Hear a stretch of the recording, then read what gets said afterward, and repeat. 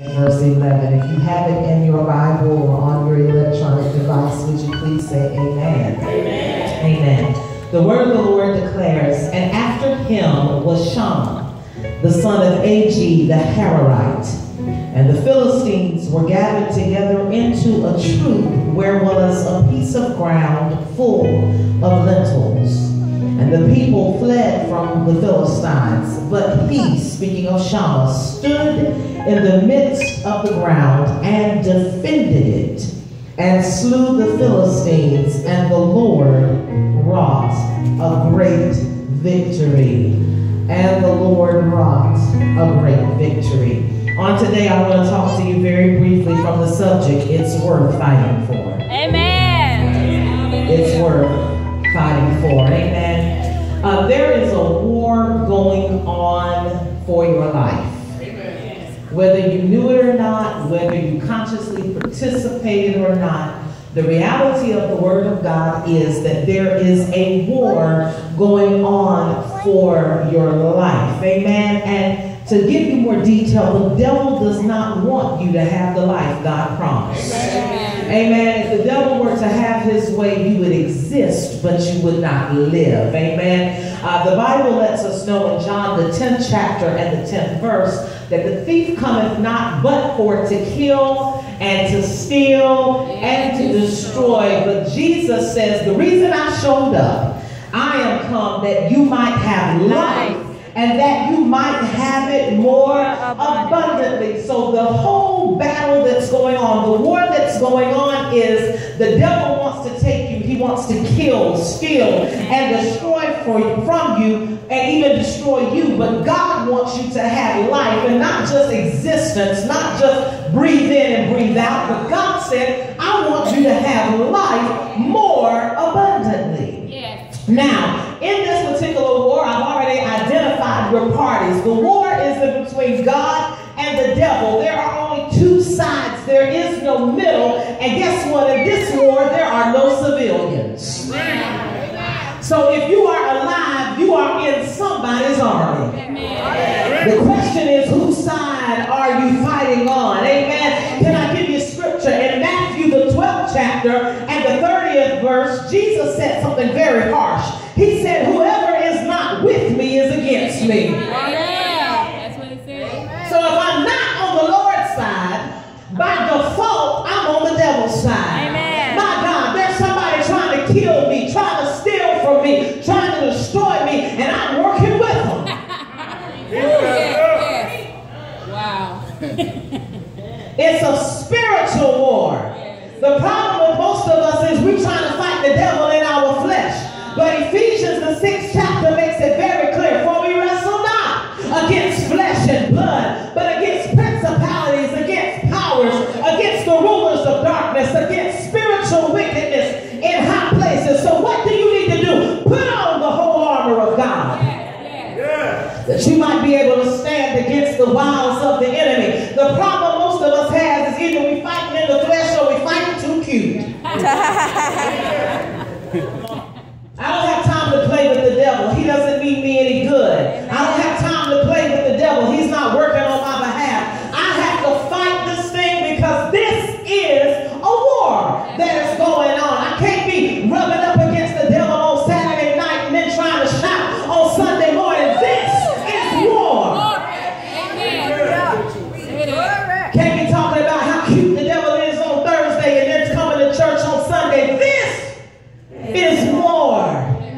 And I got to put on the whole armor of God. When I understand that everything that's going on in my life is about my life and it's not about anybody else, then I will fight differently. Amen. See, when I understand that you're talking about me, it's not even about you, then I can quit focusing on you and I can start focusing on me, because your words were meant to try to get me off focus. Because if I let your words get me off focus, then the devil can take advantage of me. But guess what, you little slew-footed devil? This is war. I see your tricks.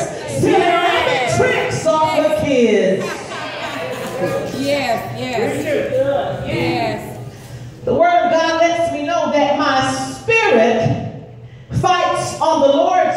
side, but my flesh, if I let it control, will fight on the devil's side. Can I help y'all? Turn to Romans chapter 8. We're going to read just a little bit, amen? Because see, some of us, we think we're neutral, but we're really devil agents. Some of us been conspiring with the devil to kill ourselves. Romans chapter 8 verse 5 says, for they that are after the flesh do mind the things of the flesh, but they that are after the Spirit, the things of the Spirit. For to be carnally minded is what? Death. But to be spiritually minded is life and peace. So if I am constantly focusing on fleshly things, if I am constantly going after fleshly things, the Bible said I'm actually chasing death. But if I'm constantly going after the things of God, the things of the Spirit, the Word just told me I'm chasing life and peace. Let's keep reading. Because the carnal mind is enmity against God. The word enemy means fighting against. Amen. So wait a minute, Shannon. Yes, your carnal mind is fighting against God. So if you are fighting against God, the devil is using your mind. Amen. Amen. So when I'm sitting up and I'm paying attention to things that don't honor God, I'm actually letting my mind be used by the devil to destroy me. Oh, I hope y'all get this on today. Why is it that is the carnal mind is the enemy of God? For it is not subject to the law of God, neither indeed can be. So then, they that are in the flesh cannot please God. Amen. Ooh. So long as I'm in my flesh, it's impossible for me to please God. That's right. And if I can't please him, I can't get what he has for me. That's right. And if I can't get what he has for me, I can only get what the devil is offering me, which is to be killed, stolen from, and destroyed. Oh, I hope y'all are receiving this on today. I have to understand that every decision that I make is a battle in the war. Every situation that I face is a battle in the war. So listen, here's how it works. Y'all have heard me teach this a number of times, so it's nothing new. We are three parts, right? We are body, soul, and spirit. The spirit man is what it refers to in Ephesians when it says, you have ye quickened who were dead in trespasses and sin. The moment I get saved, the Spirit of God invades my human spirit. And my human spirit becomes alive. Therefore, I now have been put in the Lord's army. Amen. And the Spirit of God on the inside of me is stronger than my flesh, which is my body and my soul. My soul is the seat of my emotions, the seat of my appetites, the seat of my desires, the seat of my thinking. And my flesh is what you see right here. So see, that's why whenever you get a real revelation of who you are in God, you quit fighting with the devil and you fight against the devil. Amen. Are you understanding me? Because my Bible tells me greater is he that is in me than he that is in the world. Okay, so here's how it works. Here's how it works. Before I got a revelation of who I was in God, the devil used to make me think there were certain things I just had to have. There were certain things I just had to do. Come on. Some of y'all act like y'all can't go a week without a man. Some of y'all act like you can't go a week without a woman. Some of you all can't go a week without a drink or a hit or a blunt. Come on. But the devil is alive. The moment I got saved, he put something on the inside of me that was stronger than any ungodly desire.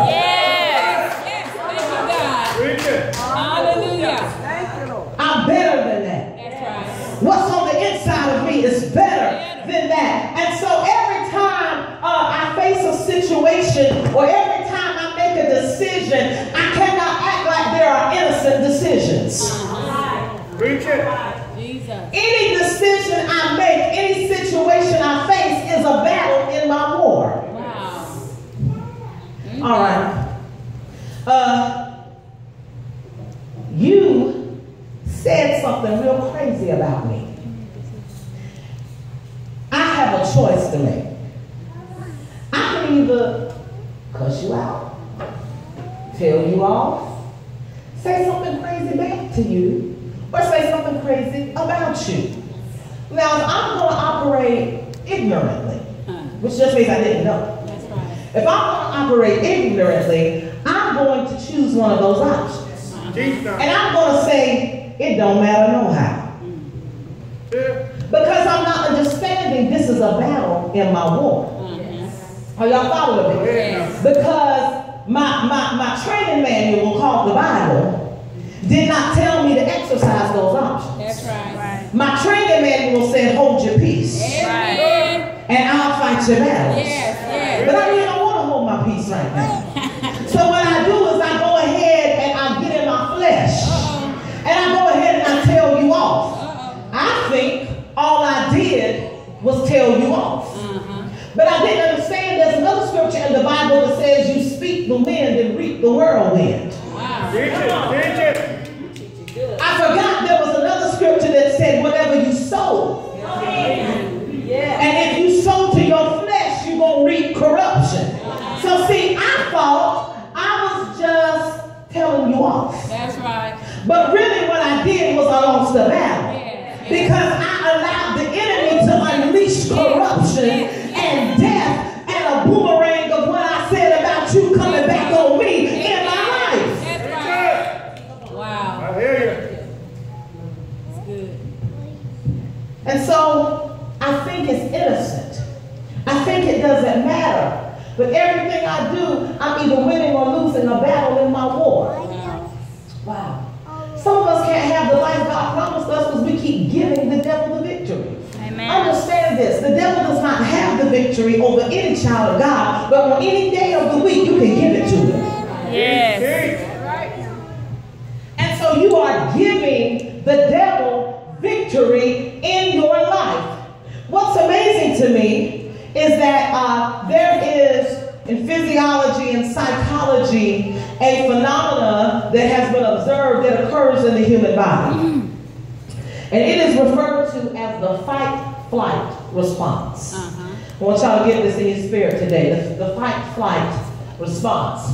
What that basically means is whenever a human is approached by something that they deem to be a threat, that they deem to be something that could come against them, the body begins to gear itself up to either fight or run.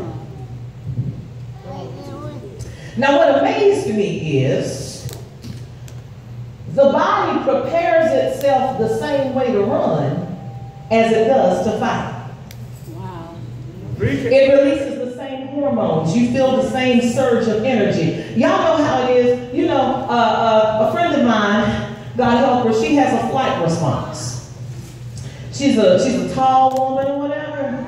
And we were walking out, we were co-workers at one point in time. We were walking out of work and the pesticide man was spraying the bushes. And, you know, I saw him, evidently she hadn't seen him. And so, you know, he's got his chemical mask and stuff on, and we're walking, it's just, you know, it's getting dusk, it's almost dark, and we're getting ready to walk to our car. Out the bushes comes this man in a mask called good evening, ladies. Well, I knew it was the bug man, so I was like, hey, how you doing? I'm looking for my friend. She grabbed me, she fixed to pass out. And she said to me, she said, Shannon, she said, whenever I get scared, I faint. I was like, don't you never in life get scared around me? Because you have a flight response. You just check out whenever trouble comes. And I mean, them ain't the kind of people I like to roll with, no. Because, see, my natural response is to fight. Amen. Are you following me? So whenever I see something that's a danger, I start, can I tell y'all about your first lady and y'all don't think bad about me? District missionary Felder was in church, right? And we were talking after church, and somebody had said something real crazy to me. And you know, for just about that moment, I forgot I was district missionary Shannon Felder. And so I looked, and my earrings were in my hand. Now all my ladies know what that means, right? I wasn't even aware that I had done it, but while she was saying something crazy, I was yanking off earrings because, here. Because my natural response is I'm a fighter. Are you following me? But guess what? My body uses the same energy to fight as it does to run away. Amen. God, I hope y'all get this. So for me to make up in my mind that I'm going to fight ain't going to cost me nothing extra. It's going to take the same energy that I have been using to run away. But some of us, we got a flight demon that just won't quit. We don't want to confront nothing. We don't want to address nothing. We want to put our head in the sand and act like nothing is going on. When the whole time the devil is killing you, your children, your husband, your sister, and everybody attached to you. But you right here talking, it's not right. Now, in my example, my girlfriend who has a flight response, she fainted. I didn't get ready to fight or faint because I recognized he was not a threat. That's it. So whether I gear up to fight or to run is only triggered when I identify the threat. Amen. That's it. If I don't think I'm in danger, then I just sit there. God, I hope y'all get this. And so what's been going on is, some of us, we hadn't been running or fighting, but we've been steady dying because the devil has tricked us to think there is no danger. So we walking around here and we say stuff like, he's just my boyfriend. So you just sitting there getting killed because you never identified the danger, so you didn't run or fight. That's right. Jesus.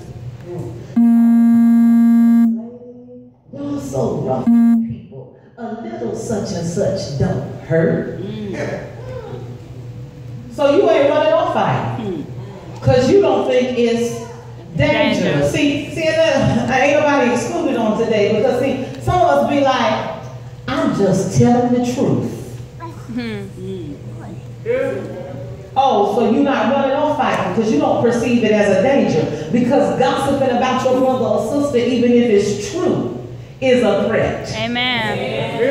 That's right. Amen. Because the Bible says love covers. So if you're not covering, you're not operating in love. So remember, there is no middle. If you're not operating in love, what's the opposite of love? Hate. Oh, so you unleash hate in your life. Right. But I'm just telling the truth. No, you're not just telling the truth. You unleashing an avalanche of hate in your life. It's only one service that I missed.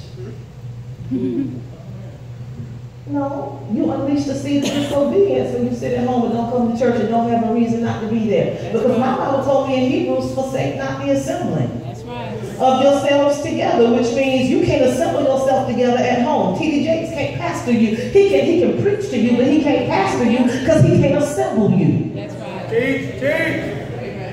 I know I don't get a lot of amens today, and I came prepared not to care. I came to fight. Amen. So while you sitting at home thinking, I just missed the service until I'm tired. Yeah, say it. Say that.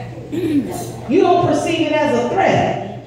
I bet Jesus was tired when they started poking him in the side and putting nails in his hands and feet. But he didn't say, I'm too tired to do this. Y'all call me tomorrow. I'll catch y'all next week. Amen. Thank you, God. Every decision that I make is a battle in my war. Every situation I face is a battle in my war. So in every situation that I face, I have to make a decision to respond spiritually and not fleshly. Because if I respond the wrong way, then I could be fighting in the wrong army. Right. That's right. And so I can't be long before y'all today. In our text on today, the Bible tells us that David had a group of what the Bible calls them his troop of raggedy men, his ragtag band of men. They weren't an official army. They were just some people who were trying to support David during his time. And the Bible lets me know that there was this man by the name of Shannon. He was the son of Ag. And the enemy, the Philistines, y'all know the Philistines, the same one that had the giant named Goliath. Y'all know the Philistines, they like God's children. The Philistines had gathered together in a troop, and there was this piece of ground full of lentils. Y'all know lentils is beans, okay? So there was this little piece of ground where the people had planted some beans. And it was their little pea patch. It was where they had worked and they had done some things to make a little harvest. Wasn't anything big. The Bible said it's a little piece of ground where the people had planted some lentils. And here comes the enemy. The enemy comes and the enemy says, I'm fixing to invade your pea patch. I'm fixing to take from you everything that you've been working on. I'm fixing to take from you everything that you've been plowing for and everything that you've been watering and every seed that you have sown. I've come to rob you of your seed. I've come to take it before you get your harvest. I've come to leave you with absolutely nothing to show for every sacrifice that you've made, for every hour that you spent in this pea patch. And the Bible declares that the people that own the pea patch all ran away. But Shannon. Shannon said, hold on. Where are all the other people? I don't know where all of them went. Philistines, I know it's a whole troop of you all. And it ain't nobody but me left because everybody else ran away. But Shannon said, oh no, I'm not going to just give you what God let me work for without fight. That's right. Yes. I know it doesn't look like much to somebody else. And I know everybody else ran away, and the fact that everybody else ran away would lead you to the conclusion it's probably not much to this little pea patch. But Shannon said, I see something in here. I see a principle of God. I cannot walk away from what God has started in my life because it's worth fighting for. So the Bible says he stood in the middle of the ground and defended it. And God gave him a supernatural result for his efforts. He did not run away. He did not act like the situation didn't exist. He knew that he was in danger. He knew that his livelihood was being attacked. He knew that his harvest was being attacked. And the Bible said by himself, he stood in the middle of that patch and he defended it. No, you can't have my peas. No, don't get your hands off of that. That does not belong to you. God gave me that and it's worth fighting for. I'm going to stand here. I'm going, I got it before Florida Summer said, I'm going to stand my ground. This belongs to me. And enemy, you cannot have it. Oh, yeah. Everybody else running away, but I'm still standing. Everybody else coming, it ain't worth it, but I'm still standing. And at some point in time, you're going to have to get a Shama anointing in your life. There are some things God promised me. There are some things God told me I could have. And the devil is trying to fight me. And the devil is trying to take it. But I've decided it's worth fighting for. And I'm going to stand my ground until God wins in me. Come on and give him praise.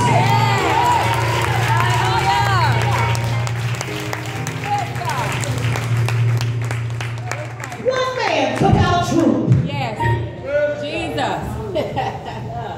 Somebody say Shama ain't special. Shama ain't special. Oh my God.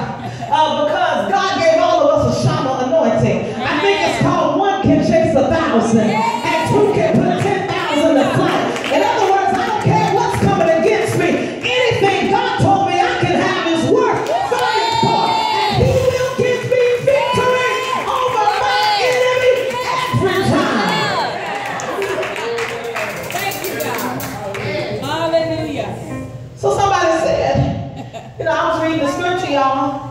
It just said Shammah stood there and defended his ground, and he slew the Philistines, and the Lord brought a great victory. It really didn't tell us how he slew them. I was like, God, I can't stand before these people and tell you supposed to fight, and then don't tell them how to fight. Thank you, God. So the Lord took me back to Ephesians chapter 6. Y'all ready? In Ephesians chapter 6, it says, we wrestle not against flesh and blood, principalities, powers, spiritual rules of darkness, spiritual wickedness in high places. Therefore, put on the whole armor of God. And it goes and tells you all about what your armor is. You know, you got to have the helmet of salvation. You got to have the girdle. You got to have your loins girded about with truth. You got to have your feet shod with the preparation of gospel of peace, the sword of the spirit, the shield of faith. Gave me all of my outfit. Right? So I get all dressed up. And I show up. I'm really almost finished. We got to go home. I get all dressed up. And I show up. So I'm in my war clothes. And I'm on the battlefield. What next, Shama? Well, I kept reading Ephesians 6. It said, having done all to stand, stand. Wait. I said, God, you mean standing is fighting? Ooh, y'all gonna get it in just a minute. So I get all dressed up. I stand in the middle of what God promised me. And I just stand there. And God said, that's all you got to do when you fight for me. That's right. He said, no. He said, let me tell you. He said, what's going to happen is, the Bible says the devil is like a roaring lion seeking whom he may devour. Right? So what happens is the devil comes in the middle of your promise and says, and most of us run. Right. You can't stand and run. That's right. That's right. The devil pushed most of us and we fall out. You can't stand and fall out. Yes. God, I hope y'all get this. So what happens is the devil is coming and he's trying to make me bow down. He's trying to make me fall out. He's trying to make me go on his side in this situation. But if I could just stand on the word of God and don't move, I got the victory already. I said, okay, God. I said, I got you.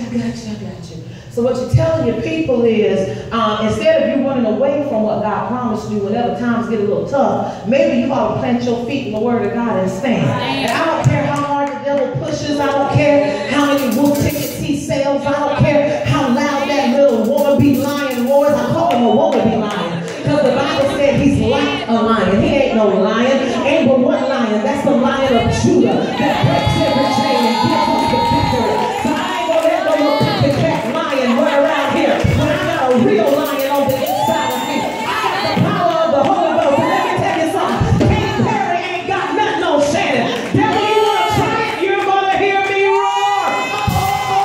Because I got something on the inside of me that's stronger than any demon in hell. Come on. Give him a praise.